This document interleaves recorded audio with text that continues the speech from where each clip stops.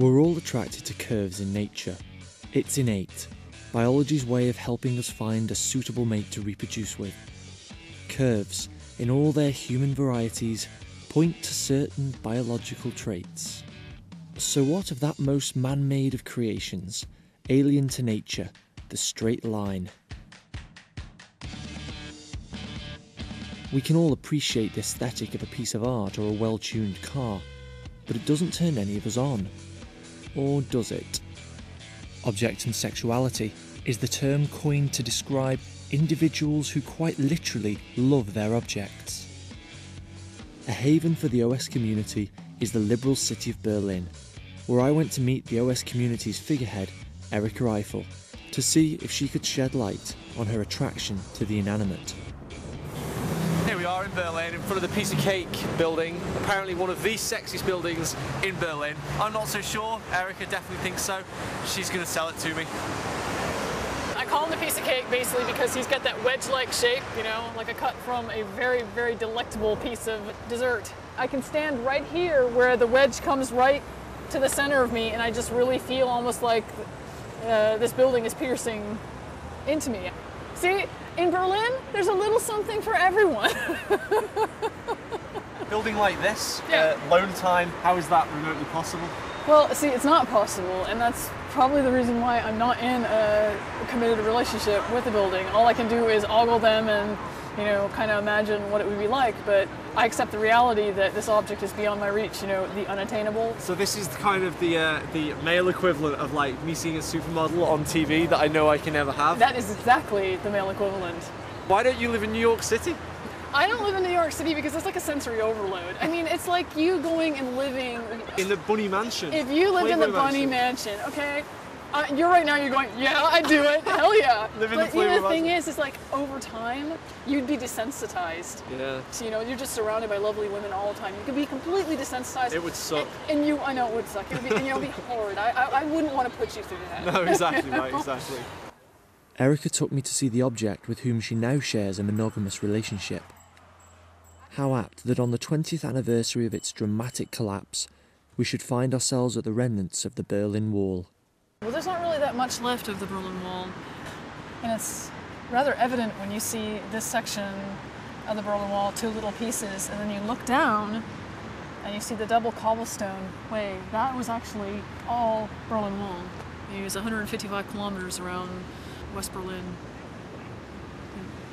All right, well, I'm going to take you to meet Thierry. And I call him that because he's named after the artist Thierry Noir from France, who did this graffiti back in the 80s. And he's here in Potsdamer Platz, Berlin.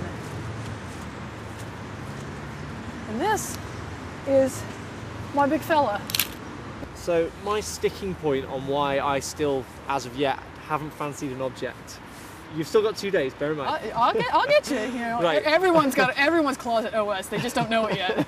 Okay, well, the sticking point for me is the fact that you believe that Bricky behind me has a soul, and I believe that he's an inanimate object. Right. Now, I'll go as far as to say that I believe that at one point everything on this planet was on the inside of a star that exploded however many billions of years ago, and I can see that idea that we're all made up from matter that stems from the same origin. But how can you persuade me that he's a living creature? Give me your hand. Well, give me your other hand. Hold your hand right there. Okay. I want you to keep your hand right there. Okay. What do you feel? Heat salt, a little bit. Yeah, okay. Your hand's starting to get cold, right? This is cold concrete, okay? And your hand is warm. Yeah. And you're feeling the heat being drawn from your hand, right? And you feel the cold coming into your hand. That's a transfer of energy, okay? That's energy, that's movement. Okay. Okay? Everything possesses this. It is a force in its own right. And this is some of the things that we pick up on, are these sensations, these vibrations, these transfers of energy. And, you know, basically, you don't need to listen to this wall. You know why? Because you're already tuned in to listen to women. Okay. Okay? I might be wired for women, but for some people the spectrum of sexuality isn't so black and white. Erika took me to East Berlin, where I met her good friend Suzy, who led a very conventional life as a wife and mother before moving to Germany and realising her true desires as an objectum-sexual.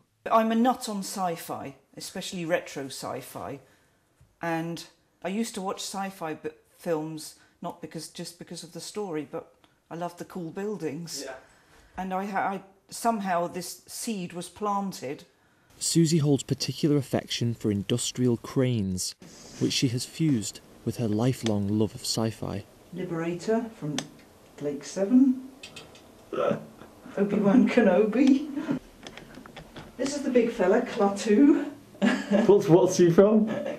Day the Earth Stood Still, Klaatu. Crichton from Red Dwarf. Kahless, the Klingon Emperor. Davros, the creator of the Daleks. The fluff is very important. It's like you're just caring for it and making a fuss of it and cuddling it, and it's soft and cuddly and cute. There's always been a crane thing. There's a crane fetish going on here. There's always been a crane thing going on. I've had the crane thing since I was about 2 or 3. Every other girl went to bed with a dolly, I went to bed with a crane.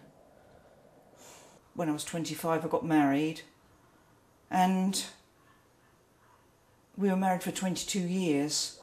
But despite having a son, something just didn't quite feel right. I have experienced some jealousy, yes, not from here, but I did have a brief fling with a building in Potsdamer Platz, which was next door to the piece of cake, and someone found out about it and was not very happy. No, she was not. She was not amused. No. Really? Yeah. It does exist. To me, Suzy seemed little more than a huge sci-fi fan with a failed marriage, not someone who was in love in a way I could immediately relate to. So Suzy took me on a tour of the Plattenbau grounds, where she articulated her feelings in the clearest possible way. Plattenbau means panel building, effectively like prefabricated slabs, which a lot of the British hate, I know. I was going to say, yeah, most people would probably think they were considered ugly by... Yeah. But you find them gorgeous. I find them amazing. Nothing can compete with this. The way I feel, nothing competes with this. Nothing holds a flame to this. This just does it for me. Unconditional. And there's just no easy way to explain it, but it is completely unconditional. The love I have. So, why that is, I don't know. But that's the way it is. I cannot explain why. It is completely unconditional love.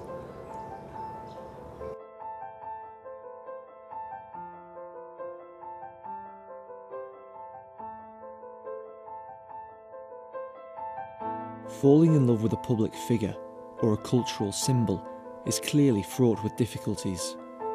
Intimacy verges on the impossible. In Trafalgar Square, I went to meet a woman who fell in love with the metropolitan equivalent of the village bicycle.